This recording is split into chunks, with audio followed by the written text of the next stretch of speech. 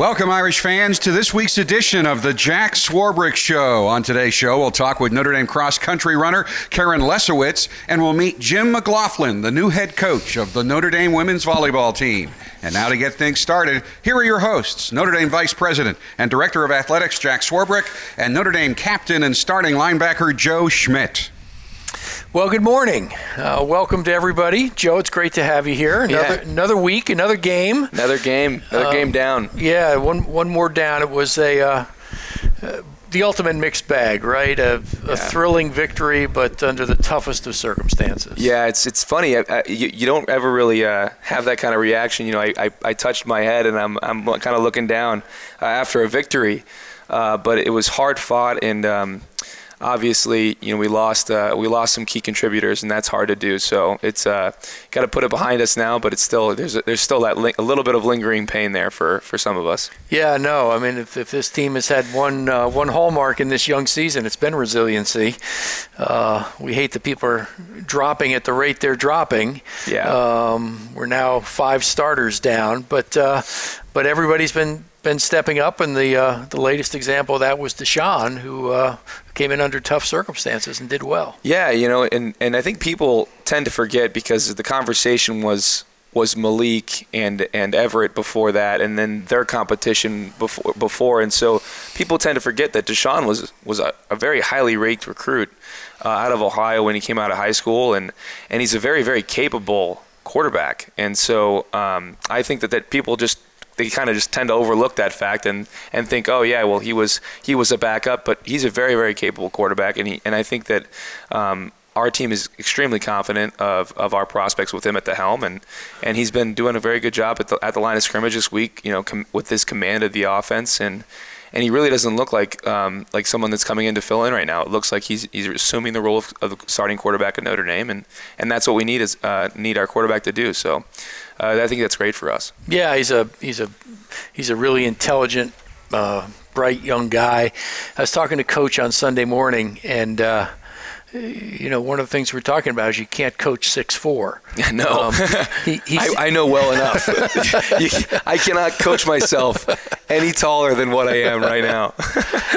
But he sees the field really well, and you saw that in this game, especially on the 2-point conversion. Yeah, where I mean, there was a lot of movement going on, a lot of traffic flying around, and he saw through it. Yeah, no, I mean, I think Deshaun is he's a cerebral player.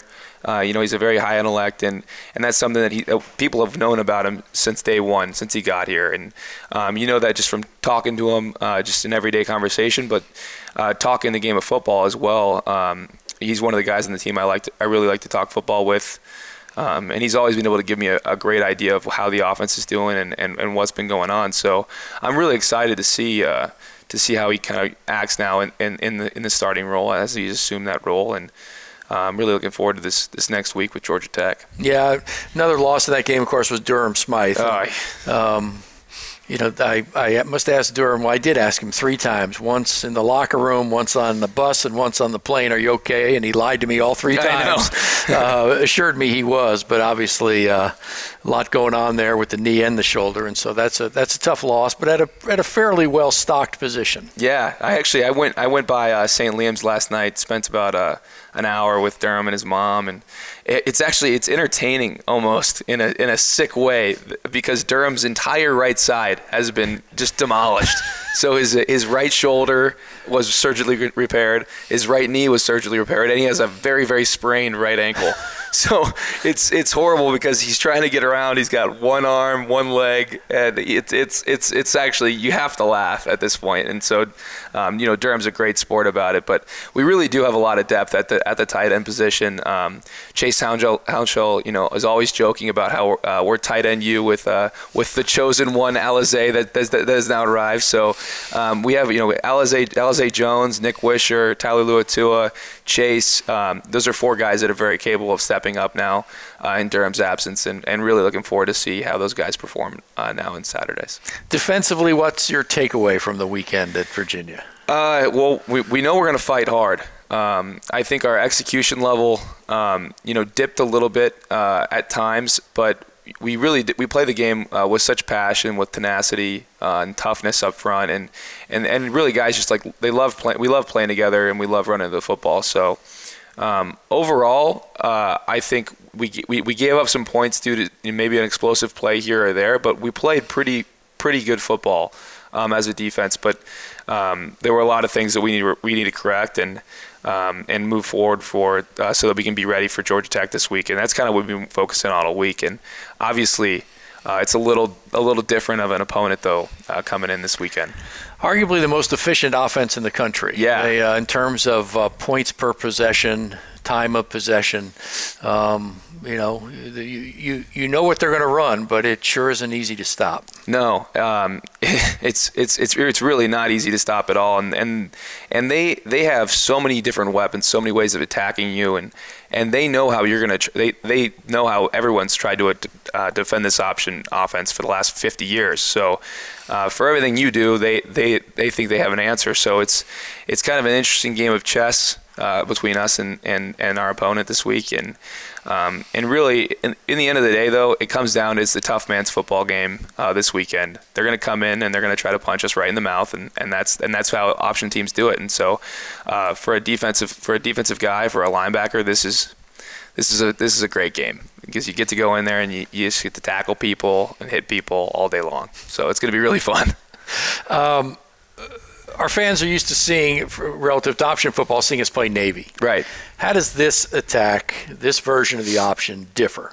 Without getting too much into understanding tendencies for Georgia Tech or Navy, Georgia Tech is not as they do a little bit more with their scheme. So they have a couple different formations that they like to use, whereas Navy likes some other formations more. So I think that the overall aesthetic look, along with the players being just slightly bigger for Georgia Tech, and that's just how they like to run their offense, though. So they like their offensive linemen are anywhere from 300 to one of their guards is 370 pounds, and Navy likes their linemen obviously a little bit smaller. So Navies are 280 to 300 pounds. So that I think is a fundamental difference is on the offensive line, and then just in the plays that they call, they have some different plays that Georgia Tech likes to run. But there are a lot of similarities. So for us, it's good that we play Navy because it prepares us for games like this weekekend. At 370, I don't think you can get on the battleship. I was going to say I don't think the Navy needs any 375 or 70-pound gentlemen on their aircraft carriers. It might be a little difficult to get through those small holes in the wall. I don't even know what you call them. No sailors among us. No, right? no. Yeah, I'm looking around trying to get an answer. I got nothing. Each week brings us another episode of the Showtime series we talked about last week. Did you watch this week's, and what'd you think? I did. I thought it was great. They did a great job of making of kind of showing more of a human element to the team. The first one was tough because they kind of had to cover so much ground in the first 30 minutes. So this week I really enjoyed. They did a great special on Malik, and obviously the ending of that of this last episode this last week was tough to watch. But then they did some cool stuff on CJ Procise and Chris Brown, just kind of hanging out and being with the boys. So I liked that. I thought they did a good job of kind of just showing what was going on in the program, and I also like that they highlighted Joe Plumeri's talk, because that was one of my favorite things we've done here at Notre Dame, and honestly, he might be the best public speaker I've ever heard speak. So that was if for no other reason, you should watch the special for that. Everybody on the air. So you've never heard me speak publicly? I was going to say I've never heard you personally speak. I'm backtracking quickly here. But, late though. Yeah, You're late. backtracking late, but quickly. Yeah, exactly. No, he was. I said one of these, so you could be in that conversation as well.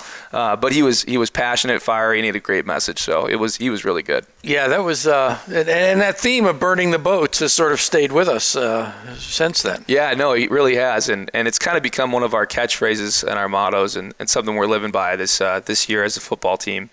And it's actually, there's a funny story regarding that whole Viking analogy that he used. And he had kind of asked the team if anyone knew of the Vikings, and a few hands dot the crowd.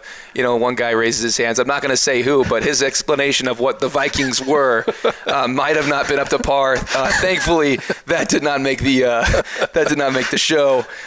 He didn't exactly get what the Vikings were, so we're not going to mention the guy's name, but it was an entertaining moment for us. And given the number of alums we have on the other Vikings in Minnesota, exactly. It's logical to it's to logical. Think of them. It's very, very logical. I'm not gonna say what happened, but you guys can use your imaginations. We talked about the injuries. You're now 2 weeks in the season.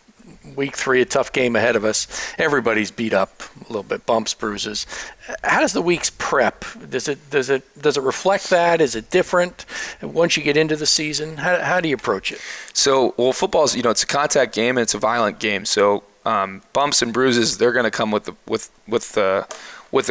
program. That's going to happen. So. Luckily for us, we have a great training staff and an understanding coaching staff that kind of work with you through those bumps and bruises. So if you need to go on a Tuesday and be smart about what you do with your shoulder, or if you have hamstrings, you can work around it and still get great productive reps, but maybe protect something on your body. So I think that they do a really good job of that, but also keeping practices intense and competitive, because once you lose that intensity and that competitiveness, there's no reason to be out there. You're just you're meandering around and you're not getting quality looks, and you're not getting ready for Saturday. So you kind of have to balance. You have to balance it though, because it's a long marathon of a season, and it's not really a sprint. So you have to make sure that you're smart about those injuries, so that you can perform on Saturdays, in September, October, November, and then hopefully sometime in late December or January. Well, I agree. We from trainers to strength conditioning to our coaches. I think there's a real awareness of that in the way they build the program. Definitely. Let's take a break, and we'll come back with our guests. Looking forward to it.